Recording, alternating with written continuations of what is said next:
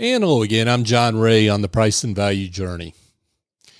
We've recently shifted our guest focus to professional services providers who do not have their own solo or small professional services firms, but they have something to teach us who do, those of us who operate independently, because these professionals work with issues and concerns that those of us who have our own businesses, we don't have. We recently chatted with Steve Alexandrowitz. He's a Medicare insurance broker who's built a book of business over 12 years in a very competitive space without a website, no advertising, and in an industry dominated by major companies. Check out the show archive for that episode if you missed it. I wanted to feature a business and or personal banker who had built their client base and reputation by focus on relationships. And here's why I wanted to talk to a business banker. They are not in control of their pricing, which makes chills run up my spine, as you might imagine. And they are somewhat captive to the reputation of their institution, which may or may not be as good as their own. And they work for publicly traded companies who have quarter-to-quarter earnings pressure. I knew who I thought was the ideal professional to invite, but I decided to ask around among a few trusted members of my network, and everyone agreed with the first thought that came to my mind, the guest that I have here with me today, Samantha McElhaney. Sam is a commercial financial advisor, senior vice president with Pinnacle Financial Partners. She's been in the banking industry for 28 years and almost all of that time as a business banker. Maybe the best way to introduce Sam is what she says about herself on LinkedIn in her profile. She says that for 28 years in the financial services industry, my number one priority has been to connect the right people together in order to pay it forward. By placing my clients' needs first, I am gaining their trust and becoming a more important part of their overall team. Quite well said, Sam McElhaney. Thank you so much for coming on the Price and Value Journey. Thank you, John. Yeah, thank you so much. So give everyone a brief overview of you and your banking career and maybe explain why banking for you. I actually started in banking as a teller in college. It was the perfect job while going to school in Memphis, Tennessee, Rhodes College. A lot of people assume. Yes. I went to the University of Alabama. Great school, by the way, Rhodes College. Yes, it is. Yes. Go Lynx. Yeah. But I did receive a scholarship to Alabama, but chose academics over athletics. Oh. And so were you an athlete? I was. I played softball. Really? Yeah. Okay. See, I just learned something about you. Wow. Cool. Yeah. But chose academics. Okay. And went to Rhodes. Okay. And actually majored in history, and I'm supposed to be a teacher, high school. Okay. History teacher, but you probably don't want me in your classroom with my OCD behavior. Yeah.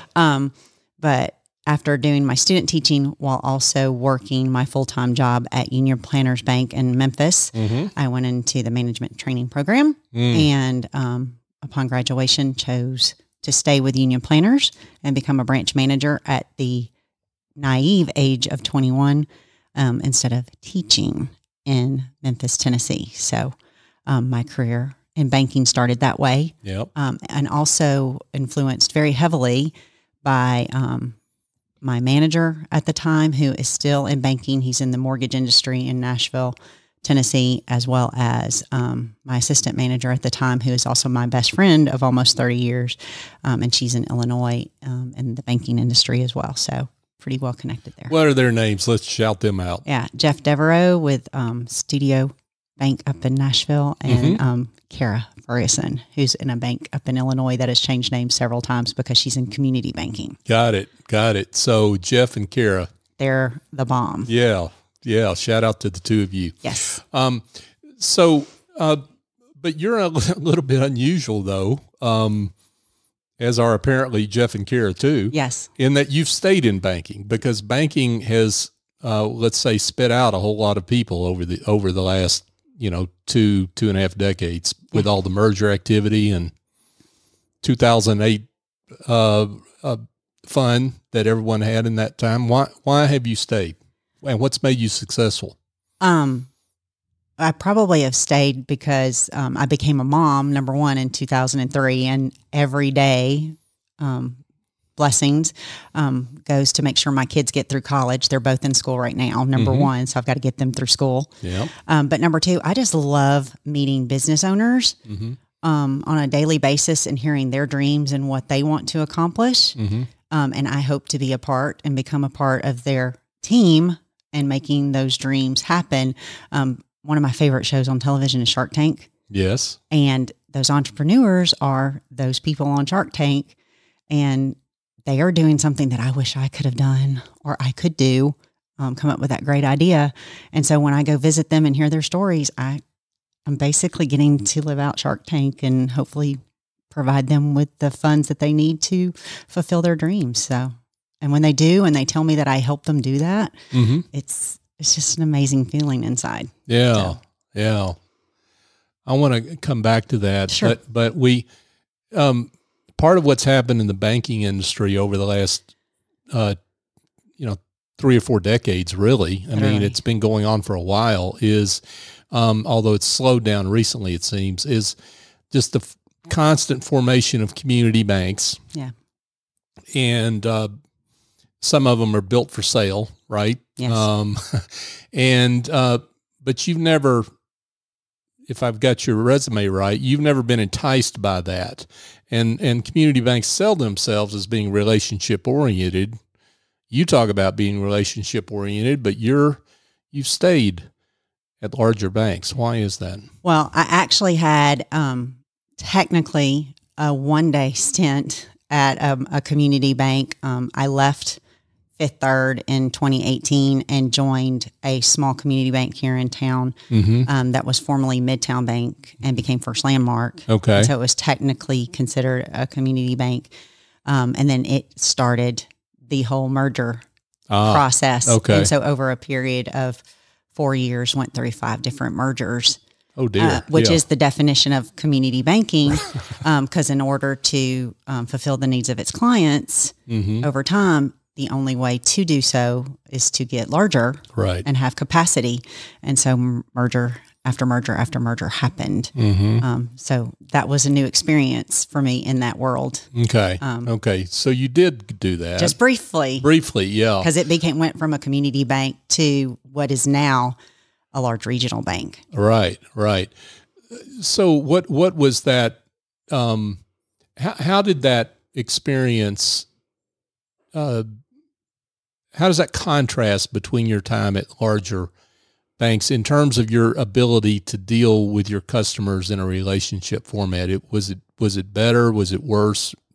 About the same? Or was it what you made of it yourself? Talk about that. I honestly, having experienced both sides of the coin, because I made great relationships and great friends in both scenarios. One of the reasons why I'm where I am today at Pinnacle with the large bank scenario, but I still am in contact with those smaller community bank friends and partners. I just had lunch with a couple of them a few weeks ago. And they do pride themselves on relationship style banking. Right. But it's really not the name of the bank for customers, or at least it shouldn't be. It should be the person that you're banking with.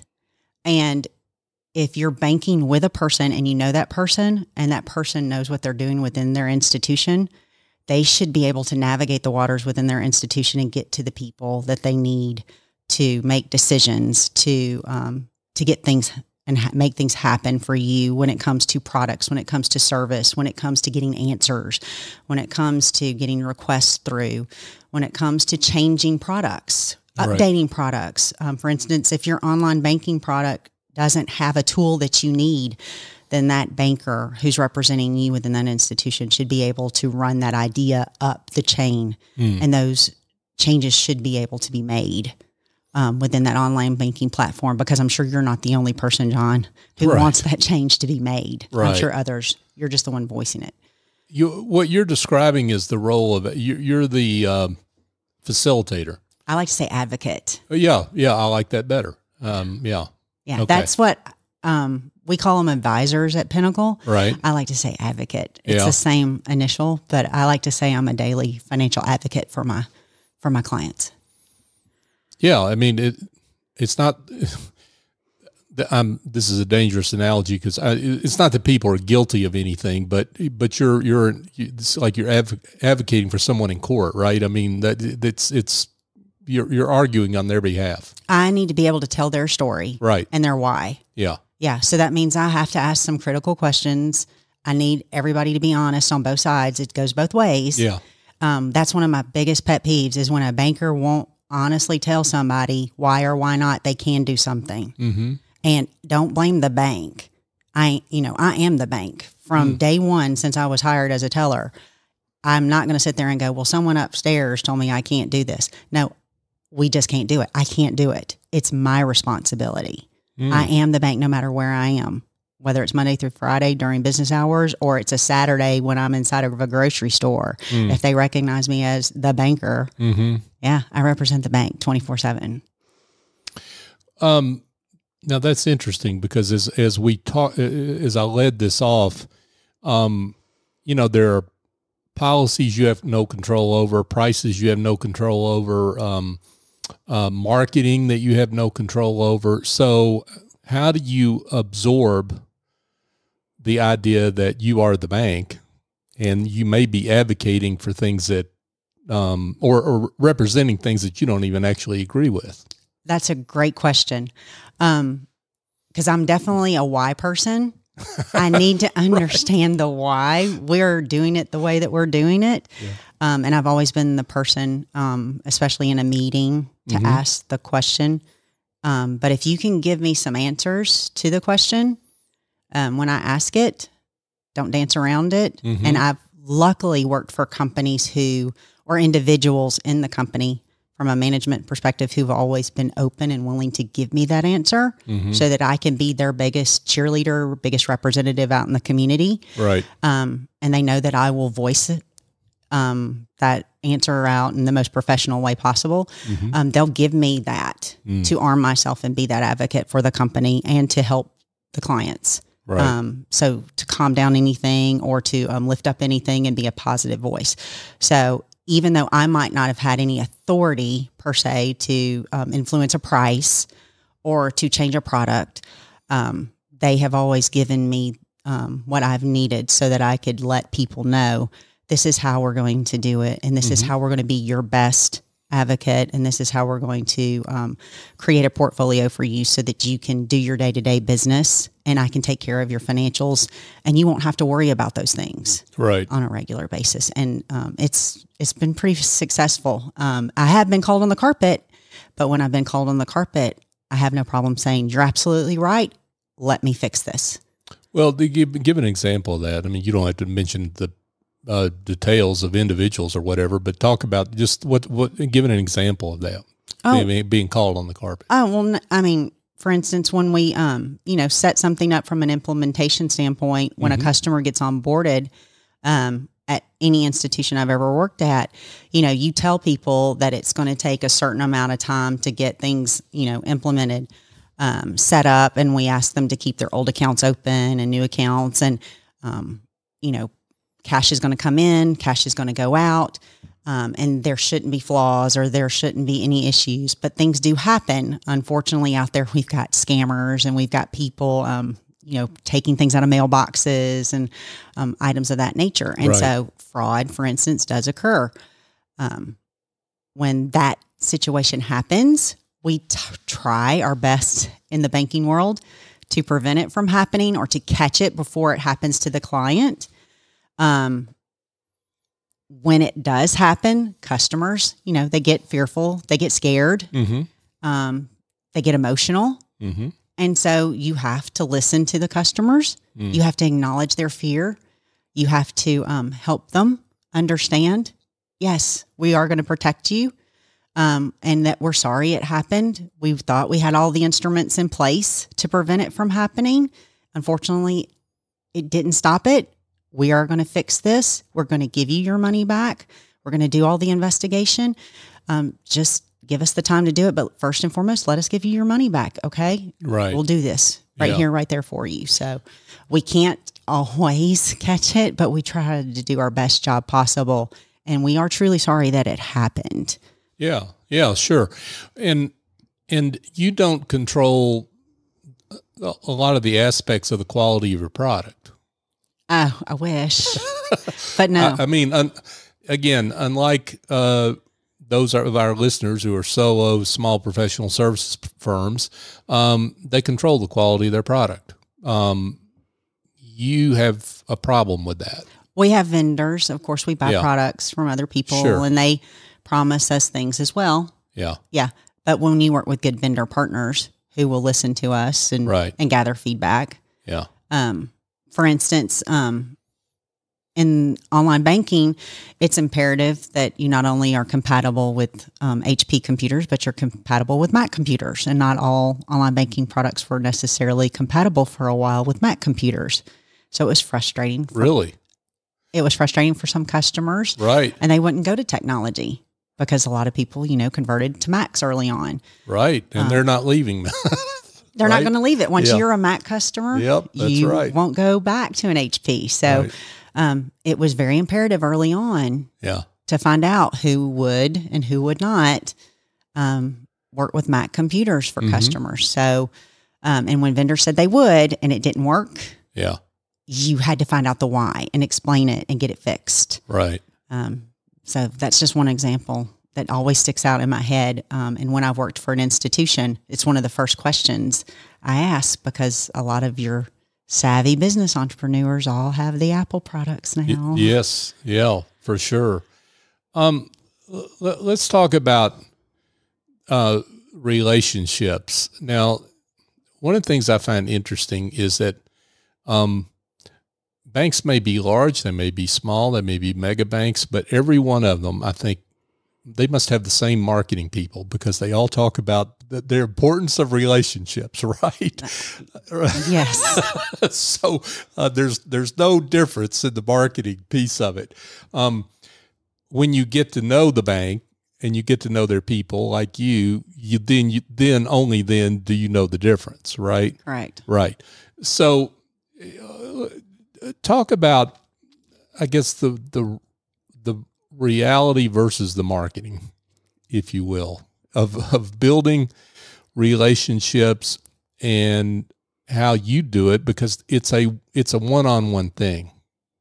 And you said that well, if I can just add, you talked about how it's about people and it's not about the institution, which, the executive suite probably, they're running in circles hearing that maybe sometimes, depending on the bank. A great bank knows that, right? But talk about that, just the difference between how you operate on the ground in building relationships versus the marketing speak. I get leery when someone claims they're all things to all of their customers. I can do everything. And then they hand out a 1-800 number to their clients.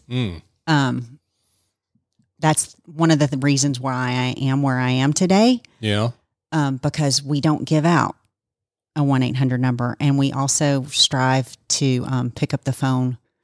In fact, our motto is we will pick up the phone in 3 rings. So if I'm unavailable because I'm on the phone, let's say with you, John, my phone rolls to the next person in line, human being in line to pick up the phone, who is my colleague and teammate.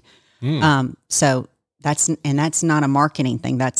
Or a marketing department. That's us as a team. That's different. Yeah. That's a process thing, right? Yeah, exactly. It has nothing to do with marketing. No. Right. And it's something that we all almost like sign an oath or an agreement with. It's just not in banks. It's in other companies. Oh, sure. Yeah. Yeah. Not to be named, but companies, they'll sit there and switch you over 6 different times just to talk to someone to get something answered.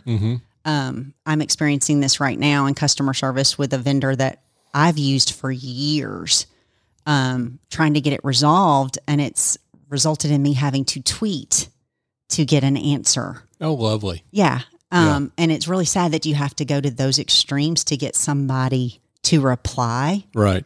After you've called and after you've sent emails, and it takes social media now to get somebody to respond to something that could have been resolved really quickly with the first phone call that you made. Right. And the promise that the person said, okay, this will be resolved before the end of the business day. Lip service is not cheap. Yeah.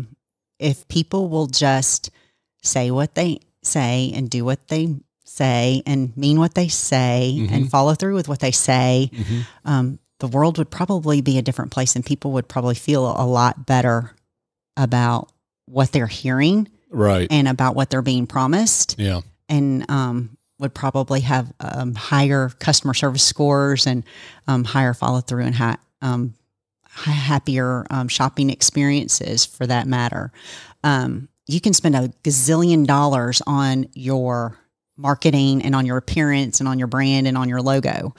But at the end of the day, it's all about the people who are providing it. And if those people don't believe in the marketing and the promos and everything, it doesn't matter. Yeah. So I'd rather you invest in the people who are providing the service, right, than the color and the brand and everything else. All that doesn't matter. Right. Right. I hope that answered your question. It did. But I want to dig a little deeper into your current institution, Sure. Pinnacle Financial Partners. So, first of all, you hear the name and you think that sounds like an investment bank or something. It does. I haven't asked. Yeah. You got your license? Right. Where's the bank in there? So, what does the name signify, and why is it that you're what is it about Pinnacle that helps you do what you do? Okay. When I lived in Nashville, because that's where my children were born, Pinnacle started in 2000, and it was born out of mergers of banks that got to be pretty large. That bank, which is now the largest bank in Nashville and the second largest bank in Tennessee, just started out differently. It's focuses on its employees being happy. The employees own stock in the bank, and the employees, if they're happy, they will provide amazing customer service. So employees come first. Yeah. Therefore, clients get treated extremely well. In 2020, the announcement was made that they were here in Atlanta. And I read it in the newspaper, and I was like, whoa, this is big news. Because Pinnacle believes in raving fans. Pinnacle believes in taking care of clients, taking care of employees, and Pinnacle doesn't spend a lot of money on marketing. So you didn't see the big billboards and commercials about them coming to town like you have with other institutions in the past. They also don't post on LinkedIn. They don't post on Indeed. They don't have job postings or career fairs or anything of that nature. You have to, at minimum, have at least 15 years of experience in your position. So our tellers, down to our tellers, they all have been in those positions or have banking experience of at least 15 years or more. So it's just a different type of institution. We also call ourselves a firm. Yeah. So you'll hear us talk about ourselves as we are a firm. Why? Because we're about relationships, and we believe firms build relationships and banks do transactions. And so we're advisors, not bankers. Okay. And so we advise clients on everything when it comes to their business and their personal financial matters, and build those relationships. We're not going to just do a transaction for you. We look at everything, and we help introduce you to people that can help you with every idea and every situation. And it may not be something that we do financially for you. That may come later. Right. So it's what makes it different. Yeah. Hence your title, Commercial Financial Advisor. Yes. And I don't have a license. Right. That doesn't mean you do stocks or something like that. Yeah. Right. Yeah. You advise on all aspects of a business. Yes. Got it. And so let's with Pinnacle as your backdrop, which you seem extraordinarily happy with. It's my dream. Yeah. Wow. Place. So let's talk about your approach to relationship building. So, how does that work for you? You're connected with someone. It's a loose connection. And how do you, make that connection tighter so that whenever there's an opportunity and impetus for that individual to change banks, that they're thinking of you? I mean, I never look at any introduction as being, a waste or as unnecessary or as what's the purpose of this introduction or what's in it for me. Mm-hmm. I want to meet anybody and everybody. My mom said that when I was little that I would walk up to anybody and just introduce myself. That's not necessarily the best thing on the planet, right? When it comes to strangers, but she said I had no problem meeting people. And so I like to know people's stories. I like to know what gets them up and gets them going in the morning. And so I want to hear about their business. I want to hear about their families. I want to hear what motivates them, what their passion is. And then, I want to hear what keeps them up at night. And again, that may not be banking. It may not be financially related. I laugh and tell the story about early on in the 2000s, when I was in my career moving here to Atlanta. One of the first companies I met here in Atlanta, the customer spent probably our first 10, if not 15 minutes talking about and apologizing for the taste of his coffee in the meeting. Oh, really? Because the coffee, he said, it's just awful. And I've tried so many different coffee vendors. I don't know what to do, but the coffee's just horrible. And I'm sorry. Well, come to find out, it was the water filtration system. And so we ended up introducing him to a water filtration vendor system to put in his office, and the taste of the coffee changed, and he never talked about it again after we solved that solution and problem. So we could talk about other things like his actual business down the road. So I like the fact that we got down to the heart of it and figured it out and introduced him to a solution. Now you say that's kind of weird, Sam, but no, that was something that obviously bothered him because he spent 10 to 15 minutes talking about it during our initial meeting. Right. So, those are the kind of things I want to do, is help somebody with what's, preventing them from doing what they do best. Sure. Which is obviously their business. Right. So it sounds like what I'm hearing is that you're trying to figure out what their problems are, what is keeping them up at night, whether that has anything to do with their banking issues or not, and trying to proactively bring them solutions to that. Yeah. And that may not in the past with all of my banks that I've ever worked with, that may not meet my goals right now in the immediate present. Right. But I think long term, it has helped me with not only who I work for, but who I work with, whether that's my employer or my clients or future prospects, because I think I'm doing the right thing for everybody involved. Right. Because that's what they need, not necessarily what Sam needs at that particular time. Yeah. So you work for, as good as your firm is for you, you're still in a big public company. I mean, and public companies by definition, I mean, they have quarter-to-quarter earnings pressures. For profit. Right. They're for profit. They're for profit. That's always important. But there are goals, there are budgets, there are, the quarter-to-quarter pressures. So, what you're talking about, helping someone with their water filtration system, that doesn't actually add to earnings per share. No, it helped for the quarter. It helped that company, I'm sure, but it didn't help my company at that time. Right. So, I mean, how do you balance these things, right? Because you've got to hit your targets, whatever those targets are, and over whatever time frame you're talking about. How do you balance that? That's very important. If I really honestly believe in a combination of, if I'm out there doing the right things every single day, which is out meeting people, talking to people, asking people to do the same thing, keep their ears open, feet on the street, making the right introductions. If I'm asking them who they need to be introduced to, if that's ongoing 365 days of the year, no matter where I am. Right. I mean, even I take vacations. I mean, I go to football games because my kids are at two of the best SEC schools on the planet. Right.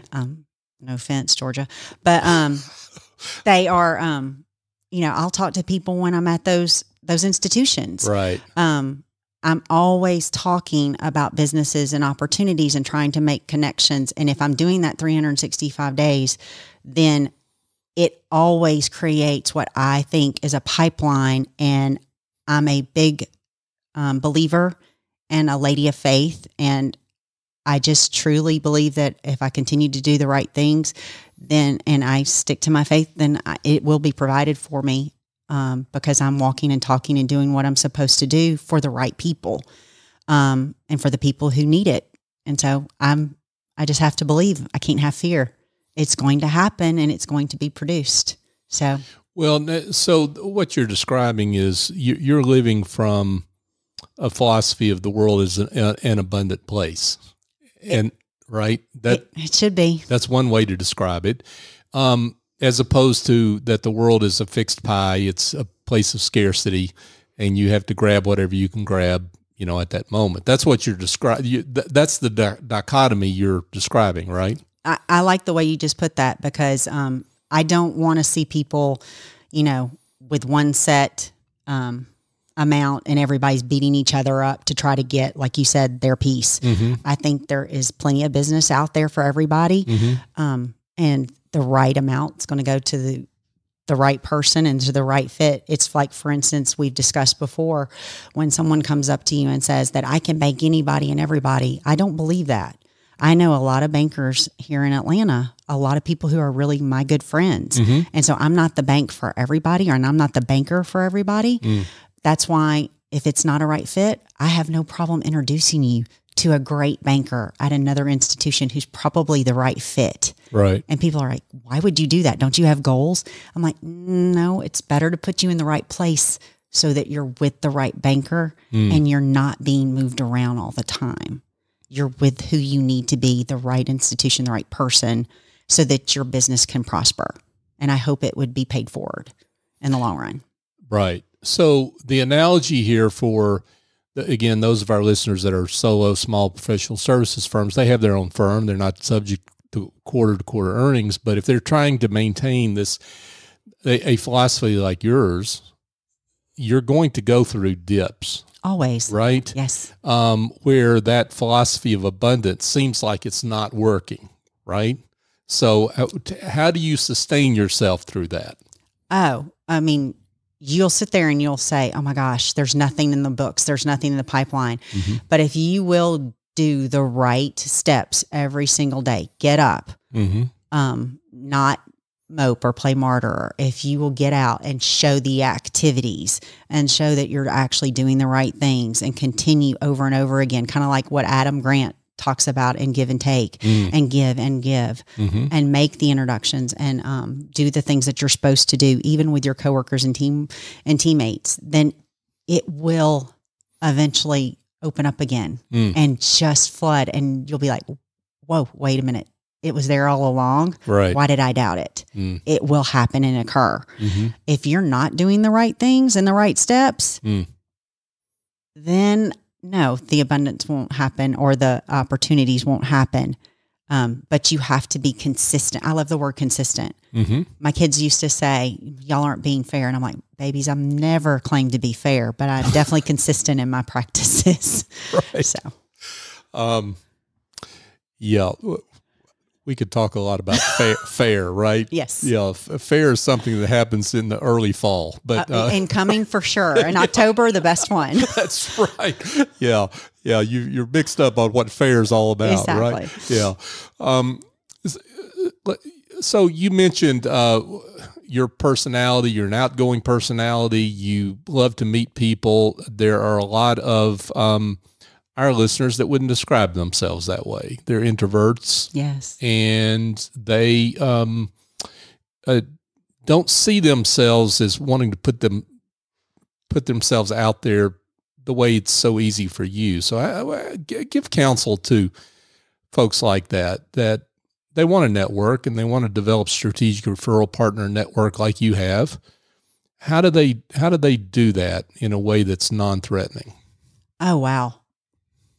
Because, I mean, initially, when I first moved to Atlanta where I knew nobody in 2005, I mean, I was that person who would go to any and every event and splash my name all over the place because, again, had no fear of doing so. But someone who would move here in 2005 and not know anyone, you don't know where to start, especially if you're inside of a shell. Personally, because I do know a lot of introverts. I do, in fact, in my small group from church, our group is half extroverts and half introverts. Oh, y'all have a lot of fun. Oh, yeah, because you've got the people who will dominate the conversation, and then you've got the people who are just sitting there and not saying a word, and you have to get them to come out and to participate. And they're running silent, running deep, right? They're the ones that come out with the really deep thoughts, right? When they finally say something, you're like, oh my gosh, why hadn't you talked the whole time? Exactly. You've got to take baby steps, and it's really both of them, extroverts and introverts. You have to take baby steps when it comes to networking, and pick something that interests you, especially introverts. You have to find an organization or a group that you're passionate about to go join and go participate in, because if not, networking is not going to be fun. It is going to seem boring. It's going to seem like a checkbox. It's going to seem like something that you're going to want to give up on really, really quick. Like you'll register, you'll show up, you'll enter the room, you'll pick up your badge and you'll walk out the door type scenario. If you go to something that you enjoy or that you have a passion for, let's say it's a women's organization or it's an event that is sponsoring, animals' rights or the Humane Society or something, you're more likely to attend that event and find maybe one person in that entire room that you could walk up to and connect with and just have a conversation with that night about the dogs or the cats in the room that you connect with or something. And that's one success story right there, because you met one person, and that's one baby step. Getting there, baby step. Staying there, baby step. Meeting one person, baby step. So that's what I would encourage the introvert to do, is to find one event, one chance, go, stay, find one person and make the connection, and then try it again. And then once you get your feet wet and you find out it's not really that scary, you might actually find out you might be an introvert extrovert. And then that's a whole other topic for another day. And those are professional trainers. They can talk to you about that term. So, right. Yeah, because we tend to put ourselves in these binary silos, right? We're either this or that. Right. And that's rarely the case. Right? I'm an extrovert during working hours, but John, when I get home, I don't answer I won't answer a phone, or I'll go into like a rabbit hole, and I need my downtime to recharge my battery. Right. Yeah. That makes perfect sense. Yeah. So let's talk about strategic referral partners, because we, as professional services providers, we all live off our network, right? And referrals. So how did you develop that you're known for having quite a deep network, so extensive network. So talk about how that happened for you beyond what you've already mentioned. Again, getting out and meeting a lot of people when I first moved to Atlanta.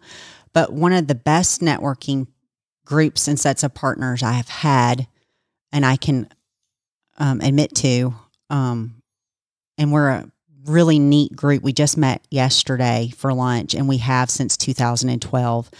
There was a group of us that were part of a organization that paid a lot of money to be a part of that group. We went our separate ways and formed our own networking group back in 2012 because we found some commonalities with each other. And we meet over in the Cumberland area and have the first and third Tuesday of every month around lunchtime, and we protect each other. And when I say protect each other, we don't overlap when we meet with one another. So if there's one CPA in the group, it's the only CPA in the group. I'm the only banker in the group, but our organization is up to 22 members, and we regularly meet with each other. We discuss opportunities with each other, customers, clients, with their permission. And we look out for each other as far as business. We all try to do business with one another, but again, we try to make introductions with one another. And this group has probably been one of the most important parts of my business since, again, we formed in 2012. And the biggest part of it is, I could say, we're honestly family. That group of individuals, if something ever happened to any one of us, like one individual is celebrating a wedding this weekend, there's been babies born in that group, there's been graduations, there's been deaths, there's been illness. We treat each other as family. So how we treat each other is how we'd want to treat our clients. It's how we'd want to treat anybody. So it's a unique organization. And so from that baseline, that's how we treat all of our networking partners. And so anyone we meet out in the community, we try to introduce each other to those networking partners and other referral sources. And so it's just grown and connect each other on LinkedIn, and it continues to multiply. So we've been very blessed with one another. We could go down a bunny trail on this, but I mean, how does someone that does not enjoy a group like that, how do they find that kind of group? Right. Okay. It's a great question. Yeah. How do they judge that group? Right. For its personality of giving. Yeah. How does that happen for them? No. When I worked at Fifth Third, I had employees who would ask me about that group and how did that group even form, or what would you do? What would you recommend on how we start a group similar to that? And I have told individuals in the past, start with people that you like to do business with, like to have lunch with, like to break bread with, and go have breakfast or lunch with those people. That's maybe 3-4 people, and put together. And y'all come up with a baseline. What do y'all require from a set of guidelines? Are you just going to require that y'all meet once a month? Are you going to require that y'all make one introduction to each other once a month? And put those baselines down and hold each other accountable. All right. And then set it on the calendar. Are you going to meet once a month, twice a month, whatever it is? And you come together. And is it just going to be the same group of people, or are you each going to require each other bring another person the next month? And see if it stays the same in size. And if it's comfortable, keep it that size. If you want to grow it, then do the visitation and grow it to the next size, grow it to the next size. And then if it keeps growing, decide, do you want to charge, fees for that? Or are you cool with, everybody paying for their own meals, whatever you decide from a meeting standpoint, but you can create your own group. It doesn't have to be a national organization, and nothing against the national organizations because they're fantastic. I'm a part of one. I only do 2 networking groups, and one of them happens to be a national organization. But you can create your own group. You just have to make sure the people that you're in and working with in that kind of group all have the same ideas and philosophies in play. And the people that you invite clearly understand what those philosophies are. So if it's, I'm bringing you as a visitor, and we introduce our clients to each other, make sure the person you're bringing, hey, John, when you come and meet my friends, we're going to, I'm introducing you to my friends that I do business with. They're going to ask you, who do you want to meet? Who are my clients? And who are you willing to down the road introduce me to if my services are needed by your clients? You got to be very clear about those expectations. And if you can't be and you're not comfortable with that, then this might not be the right group for you. Sure. So. Sure. Well, let's talk about a success story or two. Obviously, we're not going to mention names or affiliations, but where this relationship first approach, this let me hear your problems and see if I can solve them approach, has worked out for you over the longer haul? It's always varied in size. I've had individuals come to me and they've been startup companies. So I can think of one right now. 3 individuals were working for a very large corporation in a field of staffing, and they wanted to leave their larger corporation and start their own smaller company. Yes. They did not want to do SBA lending. And we basically had to sit down and look at their business plan, everything that an SBA lender would look at, and see if the plan made sense from us on a conventional standpoint to take care of them and give them the lending that they needed to get the project off the ground, which would include not only funding to start the organization, working capital for payroll, for fixed needs to hire individuals, but also for the lease that they needed because they wanted to have a retail outlet. They wanted to have, furniture, fixtures and equipment, desks, everything of that nature. They wanted to appear like, in my opinion, like a mini Little Ronstadt. Everything financially looked great, but it was going to be really dependent upon those 3 individuals and the strength of those 3 individuals. Again, they did not want to lock up their homes. They did not want to lock up 401ks. They basically wanted an unsecured loan. And it took because this business does not have any assets. Nothing. That other than the furniture. That they were going to buy. Right. That you're financing, right? That they were going to purchase. And that would not really be something that a bank would want to take back in the event that it didn't work out. Right. So we really had to look at the deal, the projections of the deal, the history of the individuals, how they handled their personal finances, resumes, letters of recommendation. I mean, we really had to look outside the box to figure out if this was something that we wanted to do and take a chance on. Yeah. And with senior management, I mean, higher levels of credit authority, everything, interviews of the 3 potential owners, again, the letters of people who believed in them, faith in them, things of that nature. I mean, we really went outside what's normal parameters, especially for a large bank, and made this deal happen.